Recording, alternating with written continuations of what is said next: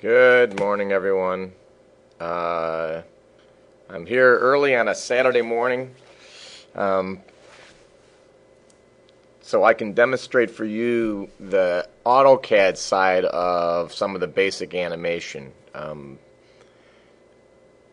concept of views and cameras is in all software, all animation software, all CAD software. Lots of different views, lots of different cameras, and finally lots of concept of camera paths. So the command for moving a camera around generally in AutoCAD is Anipath. Anipath. But to understand Anipath, you first have to know how to set up cameras and use point filters. So I'm going to demonstrate that and then Anipath. Anipath is an animation path. It doesn't have all the great abilities that a lot of other cameras would have or they would have in Max3ds, particularly the ability to kind of zoom in and out on the camera. But I want to demonstrate for you that, in fact, as we go to some of these other softwares for visualization, that this stuff is inside of AutoCAD, and you're welcome to use it and should play around with it. What we're going to do is first show you how, if you haven't heard of it before, cameras work. I mean, views work. I mean, cameras work. So I'm going to go ahead and set up a camera right now in this project, which is starting to get a little complex. I'm just showing two corridors here, but obviously it grows from that. So how do you do a camera? There are toolbars for it, but camera makes a lot of sense.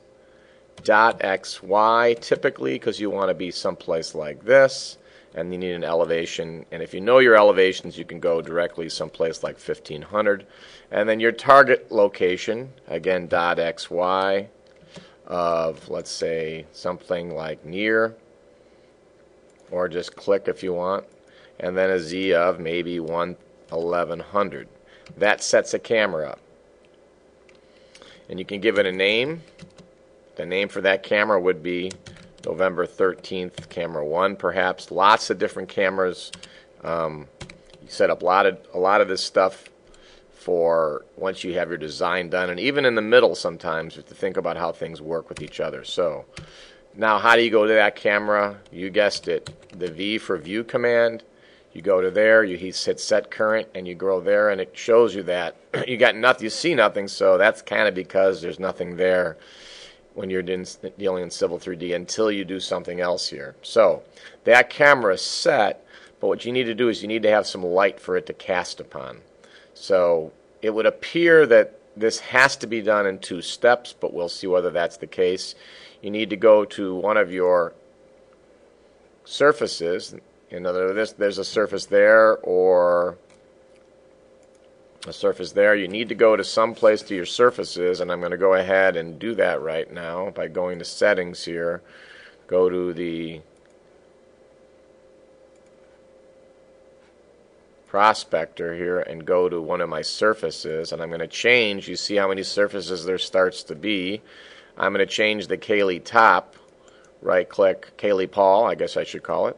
Surface properties. I'm going to change that so you can see it to triangles. And hit apply, hit OK, and then you see that surface is there. Now my camera might or might not pick that up, but I can go back V to view, go to there, set current, OK, and I still don't see it even though the camera's there. There is probably a way to go about doing this in terms of isolating that right there, and right click and isolate objects. Okay, and looking around, but probably you want to kind of get used to the fact that you're going to want to learn to kind of dump things into something that's a little bit more standard in AutoCAD. So a surface, so you can see it's trying to recompute a bunch of stuff there. So we can take this, when you click on it, extract your objects. We're going to grab just the triangles, hit OK. Now those triangles are there. And now perhaps when we go to V to camera, we can go to Cayley profile and see that it's visual 2D wireframe. You probably want to look at conceptual or realistic. Hit set current, OK. You're still not seeing it. Undo, undo. So perhaps the camera needs to be moved. And if you notice there, we should be picking it up, and we know that we should be picking up that, and you see the camera preview right here, so we should be picking it up now. So if we do now do V for view, hit here, say set current, okay, we should start to see something that we want. So that's how you go about setting up cameras, but realize you need to have something in there that actually can be rendered. So there's different ways to do that, but getting your triangles pushed out and then erased and pushed out and erased is not a bad way, especially because you're going to be wanting to take and stick these out into some other surface and deal with them over time. So again, V for view takes you back to there, set current. You can all of a sudden change it to perhaps conceptual, set current, okay, and then you get something that looks like that. And so that's how you start to get this ability to use cameras. Now, what is like Anipath? It's a set of shots where a camera follows either a point or a path. You do paths in most programs by polylines, either regular polylines or 3D polylines. We're going to do this one by regular. V for view, overall plan, set current. Okay, you're at this point now. I'm going to go ahead and erase that. You see the glyph come in. I'm going to just kind of draft right over the top, remembering that I can put a path at elevation by doing this. P-line, dot XY of around here with the Z elevation. This road's at around, we'll call it 1100. I'm just going to kind of go here with my ortho on based on this site. I'm going to go there, and then I'm going to finish it out here. I can then do P-edit. I can do fillet, radius. I'm going to go 300, and then polyline. You don't do that too often, but right there, now you've got a polyline that is at elevation. That is one path. I can take this, left click, spacebar. I can move it, turn my ortho off a little bit, move it here. At that point, it's just moving it in 2D, and now I can go left click, you're going to the principal's office, left click spacebar, at 0, 0, we'll bring him up 300 feet, or her. So right now you've got two paths. I guess I didn't leave one behind, so I'm going to list that one. And I'm going to have to bring it back now, left click spacebar, C for copy. I'm going to move it to there. You see, I usually do this in two steps. Left click spacebar. You're going to move it down at 0, 0, minus 300. Now, in 3D space now, by listing this one at 1100 and this one at 1400, you have two paths. Now is the next step. The command is Anipath. Great, works in all AutoCAD software, in regular AutoCAD, in Civil3d, and probably Revit as well, though Revit probably has a different command. Anipath. You're going to link the camera to a path.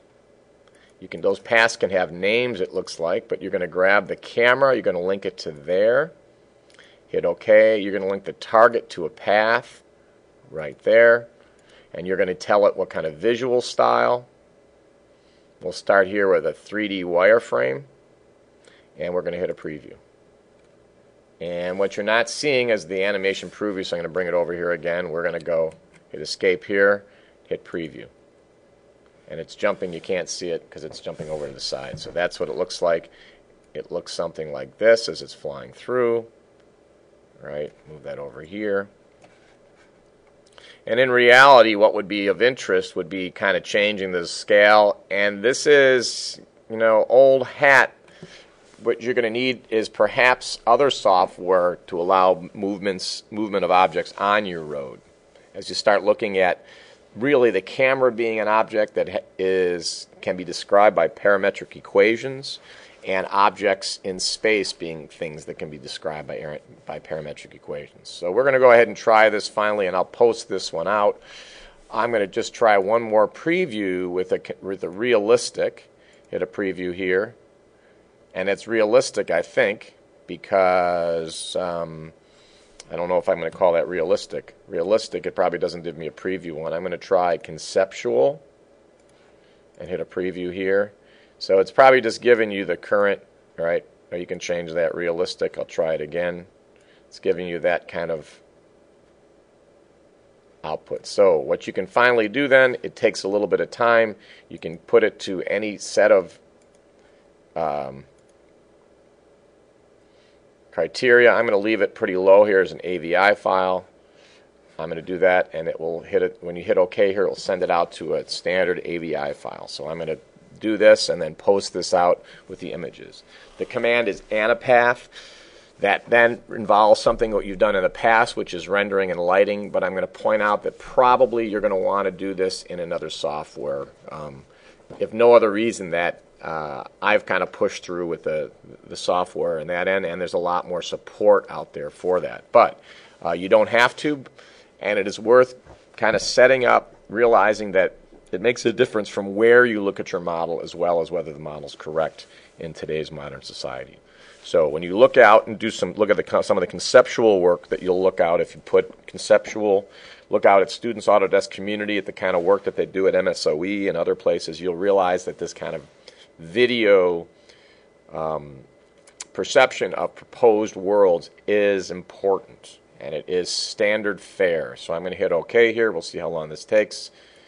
There it is. I'm going to stick it out right now, out in the K drive, out in the transfer, out in the collab space, and I'll stick it right now in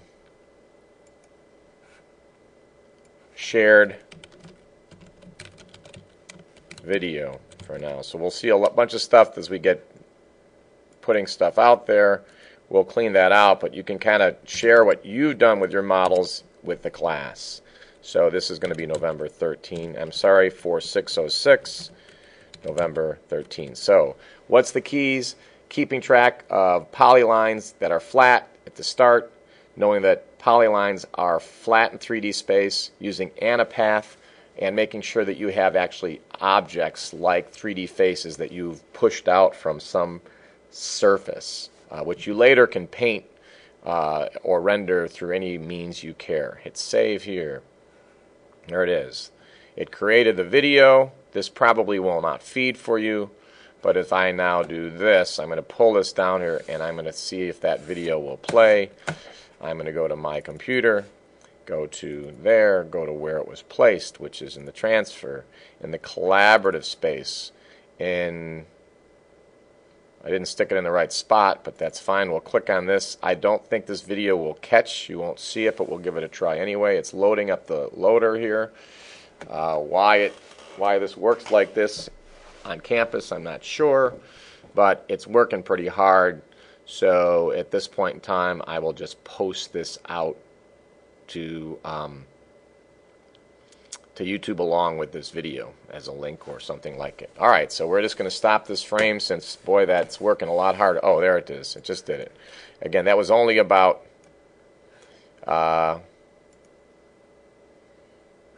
a second, so it zipped through you there. I'm going to close this out. That's our media player on campus. YouTube works probably finer or better. Thanks for listening.